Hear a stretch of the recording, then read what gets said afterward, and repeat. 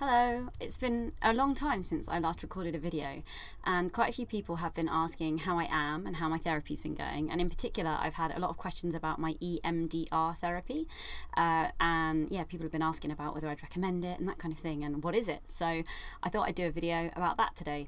I fear it might get a bit rambly, so I'll try and keep it relatively short, and if you've got other questions about it afterwards then let me know and I'll try and address those in a future video. So okay, to start from the beginning, so I have a diagnosis of PTSD, which is complex post-traumatic stress disorder, and one of the NICE approved therapies for PTSD is EMDR, which stands for Eye Movement Desensitization Reprocessing Therapy.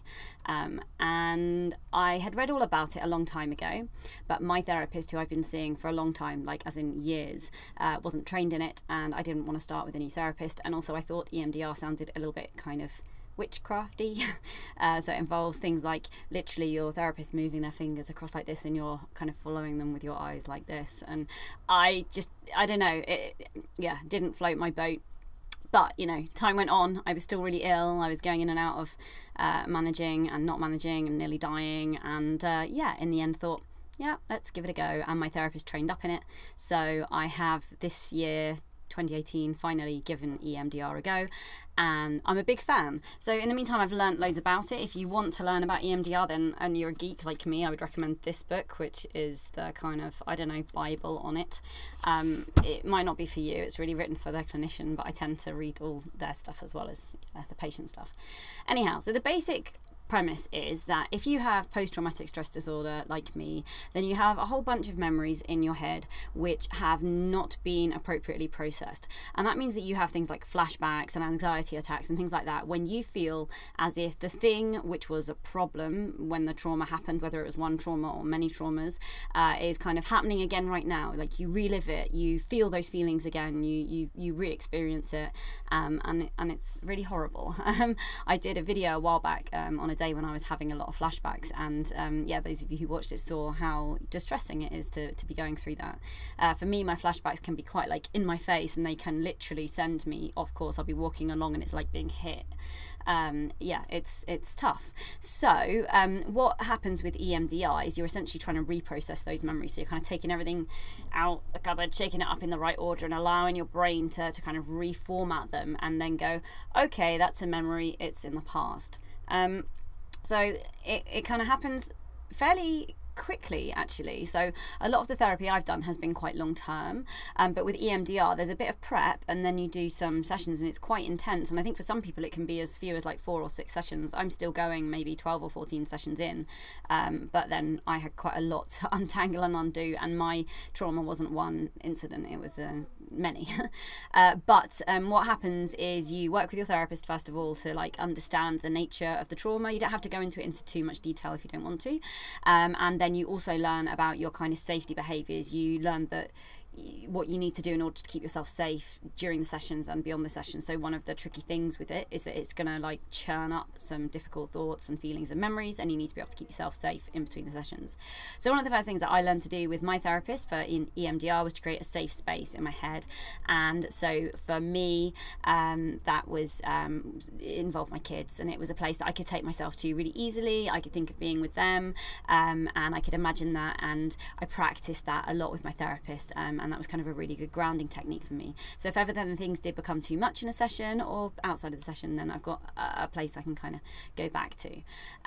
So you learn to do that, and you also do lots of planning for what will happen, like when you leave the session, what happens if you get flashbacks or kind of suicidal or self-harm ideation in between. I use a lot of my dialectical behaviour therapy skills. Basically we drew on lots of other stuff because we knew this was going to be a bit of a tough time.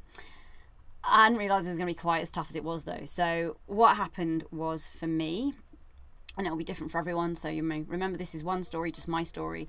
What happened for me was that literally in the first session of EMDR, it was like, I don't know, like a dam got broken down. So I have lived my entire, I was going to say adult life, maybe life, very emotionally blunted. So I found it very difficult to manage a lot of the stuff that happened to me, and I guess one of my ways of dealing with that was just not to engage emotionally with anything. And so yeah, I lived everything with a big emotional buffer around me, and for whatever reason, the EMDR very quickly was able to break those barriers down, and it meant that I felt things a lot more intensely. Now, that was super tough because actually the difficult feelings that I had were more intense than they had ever felt before. I had feelings of sadness, I hadn't had feelings of anger, lots of very desperate, difficult feelings that made it very hard to manage, and meant I had to be really, really careful in planning not to be alone, and had to also specifically think about how to keep on top of my eating, because the anorexia was keen to flare back up.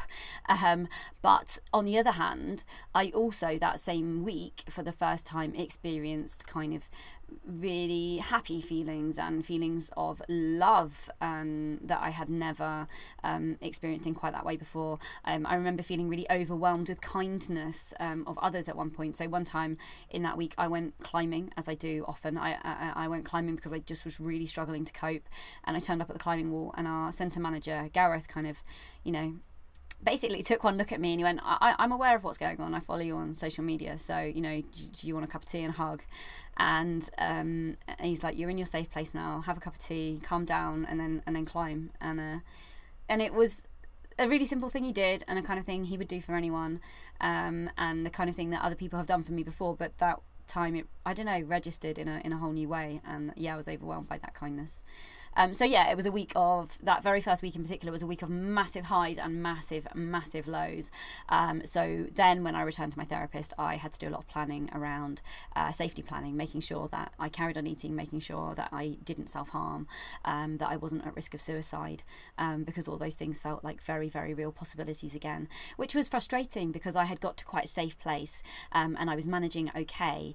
And so this felt like a massive backward step, but I was also able to see that clearly things were moving, and that this would be difficult, like really difficult in the short term, but I had to work through it, and that then things would begin to get better. And weeks on now, I'm able to say that that certainly was the case.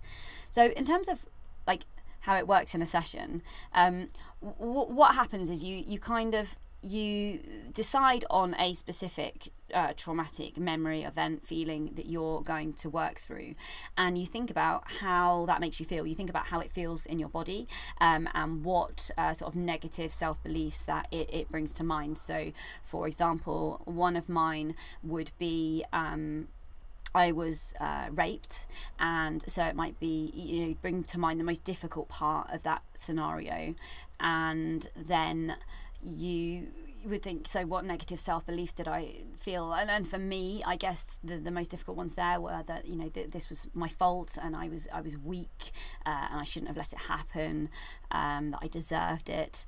You know, there were lots of feelings that kind of went with that. And you do some kind of ranking exercises, and you do some ranking exercises also around like how intense those feelings are. Then you also think about what you would like to believe about yourself, rather than the beliefs you have, you think about what you'd want to believe. So in my instance, you know, I was a child, I was overpowered, so I was 14 and the person who raped me was 19 and physically much stronger than me. I was an anorexic 14-year-old, you know. Anyway, I'm not going to sit and justify it. It wasn't my fault. That was something I needed to be able to believe. And there are a series of others. And so then what you do is you go through the very strange reprocessing process. I find it very strange. There's different ways you can do it. So I think for some people they do tapping. For some people they use a light bar. My therapist has one now, but I prefer the way we learned, which was just literally following his eyes. And so literally what happens then is he will sit there and he will make my eyes follow his fingers as I do this. And this triggers REM sleep type movement with your eyes, and kind of triggers the reprocessing process. And you sit and you do that, and you allow the thoughts that need to come. And it can go off in any direction, and sometimes it's quite a clear narrative, sometimes it's other, you know, can go off in all sorts of strange directions, but you just sort of let it happen. And every now and then the therapist checks in with you and says, what are you getting now? What are you feeling? What's happening? And I think the idea is that you communicate back. In my case, I tend to get so distressed when I'm caught up in these memories that I'm not really able to communicate much at all. Sometimes I cry, every now and then there's a moment of respite and I can say something like it's getting better or something, but often it's just very hard. The good thing about this therapy is you don't have to actually say, and it's not really about what you're saying, it's about what's happening in your mind. So the thing that my therapist will always remind me is, this is all old stuff, it can't hurt you now, you're safe, and if we need to, we return to my safe space. But the ideal is that you just keep driving through. So I think of it like when you're driving your car on the motorway when it's raining really, really heavily, and you feel like you want to pull off onto the hard shoulder, but actually you know that it's raining so hard that somebody might career into you, and actually you're safer just really holding your nerve, following the tail lights in front of you, and just driving on through until the rain passes. And it's the same with these really difficult thoughts and feelings and memories in the EMDR. You just keep going, you just keep going, you just keep going, and it usually does. After a while you begin to come to a place of safety, and the memories become more easy to manage. I don't know how that works for other people. For me, what normally happens is that when I start a session, then I'm very much on my own in a very difficult and dark place, and as I work through the session, then I tend to find that I've got people with me, my children, my husband, my best friend, other people might be there too, and I realise that I'm not alone anymore and I'm not helpless, and that tends to be how that process goes. Yeah, so it's been different for different things. I mean, I've had a lot of different traumas that I needed to work through, some which were more sort of generic around sort of neglect and ongoing abuse, whereas others were about specific incidents, and yeah, those were processed differently. There's still some more work to do on some of them, so it's not like you do a memory once and then it's done. You sometimes need to revisit, and how much you do that is kind of up to you and your therapist. But for me, it's been good. I mean, yeah, I now feel like I still get some flashbacks, and I still have days which are really tough, but actually those days are getting fewer and less, fewer and further in between, and I'm having less night terrors. My life isn't dominated by the PTSD now, which it really was. Even though life felt like it was much better before I started the therapy, actually life was very much dominated by the PTSD. And I feel like I'm getting control of that now, and that there is a way forward. I think it will always need active management.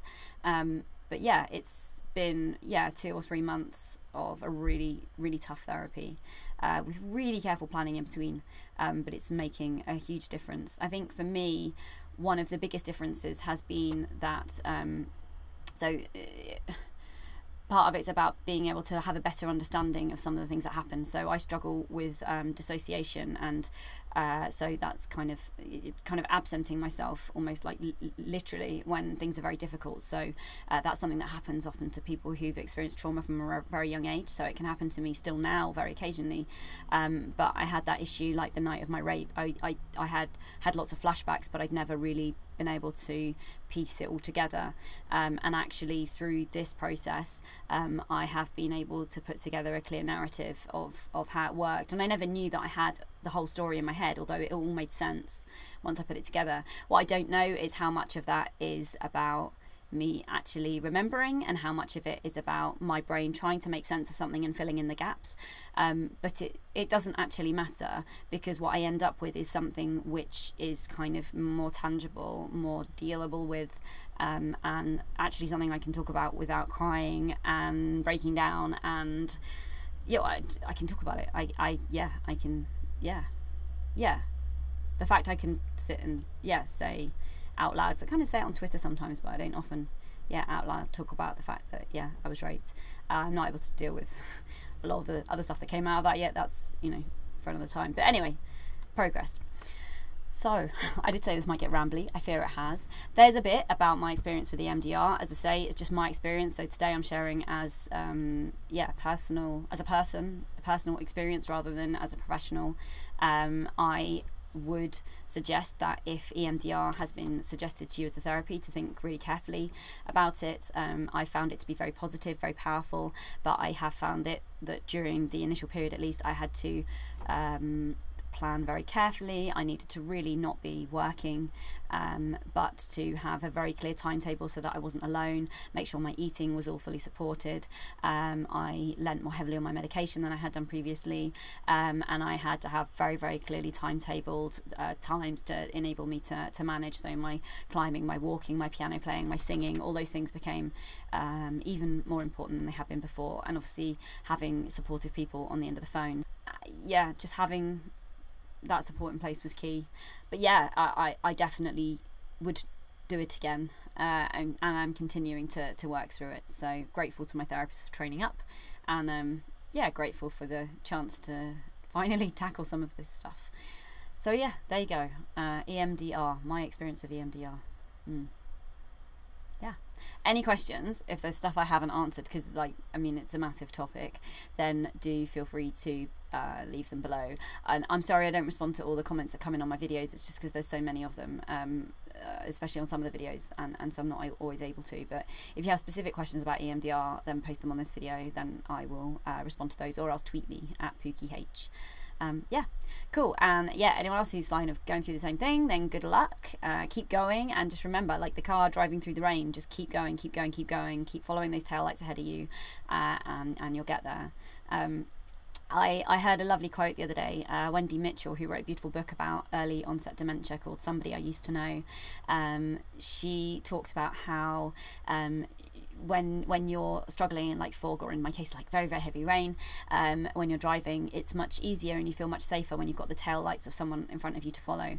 And she kind of felt that she was able to be those tail lights to other people because she was sharing her story of early onset dementia. So yeah, I guess I want to kind of borrow that, and hey, maybe I can be your tail lights if you're thinking about going through this similar kind of therapy.